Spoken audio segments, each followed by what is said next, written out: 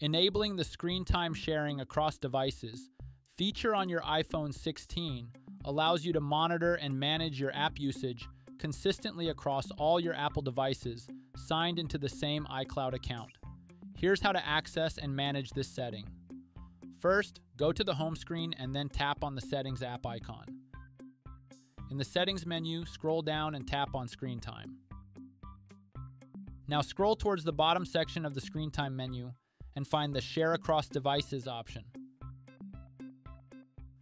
Once found, toggle the switch next to it to enable or disable the feature. When enabled, your screen time settings will sync across all devices signed into your iCloud account. This provides a unified overview and control of your screen usage and limits across all your signed-in Apple devices. Should you wish to change this setting, just repeat the same steps to get back to the Screen Time menu and apply your preferred configuration. And that's it.